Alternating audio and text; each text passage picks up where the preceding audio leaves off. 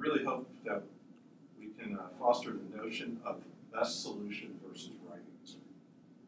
That there is typically an answer to a question, but our approach is just or even more important than the final answer. And that will be a primary focus. I want to emphasize again with statistics, it's really a communication activity. Probably, I think math is in general, but statistics really takes it up a degree. That a number in front of you has a lot more meaning than just what's being shown to you. So the thing that I really find, that I really see showing what you know about statistics will be those chapter projects.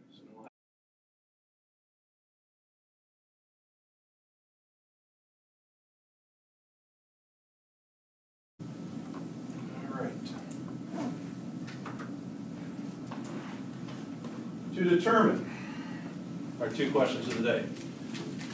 Which is the best tasting water?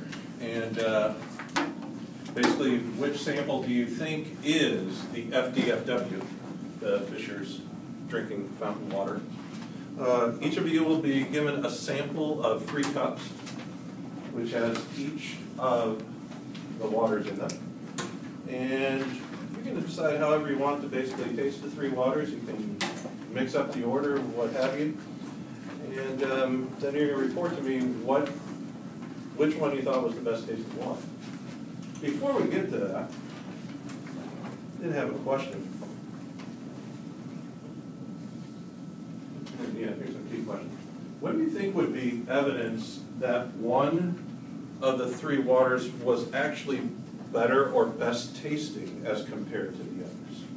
What do you think? Well, maybe the first question is better, sorry. Like to me, I don't think I have a very distinct palate to tell the difference. I think I could just randomly guess which one's Ice Mountain. So if I were just randomly got lucky and picked Ice Mountain, what would be the chances that would happen? Raise your hand if you can tell me.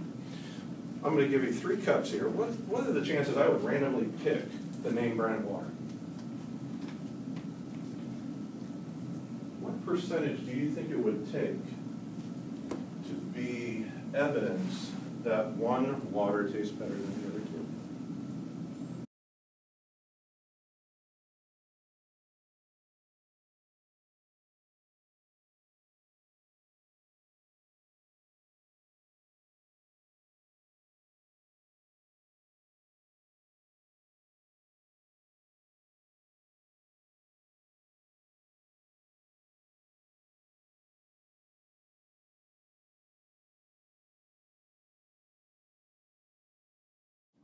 All right, here's the challenge. I want to walk through this equation. I want us to use the same method that Harrison was talking to us about yesterday, working backwards, and apply that method to the equation instead of just doing it with the numbers. Okay? So I'm going to rewrite this just a little without all my markers on it. So if we work backwards, where am I going to start? What's the first thing I'm going to do? Okay, is that the very first thing we do? Okay, where do we have to start? So that's what we did yesterday when Harrison was walking us through the problem. Now we're going to show that with the actual equation. We're going to translate what Harrison was doing with the numbers to the equation. Okay? So what's my new equation going to be? What's the next thing I'm going to do? So if I do that, well, how can I combine those? What does that look like? Well, first of all, let me ask you this. In the context of the problem, what does this 4 represent? So with all the people that were getting on, what operation did I use? Why did he divide by 2 instead of subtracting? You don't want to subtract half a person, okay? That's cruel and bloody. You just want to take half the people off the bus. So we're going to divide the number of people that are on the bus by 2, okay? So how do we know that the 2 comes last in this equation?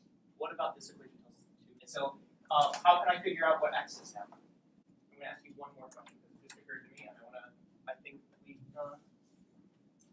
it's a good question to discuss. What about this equation? Is that good, bad, different?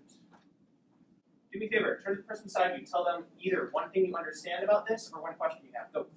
Any questions come out in that quick discussion that you want to bring to the group right now?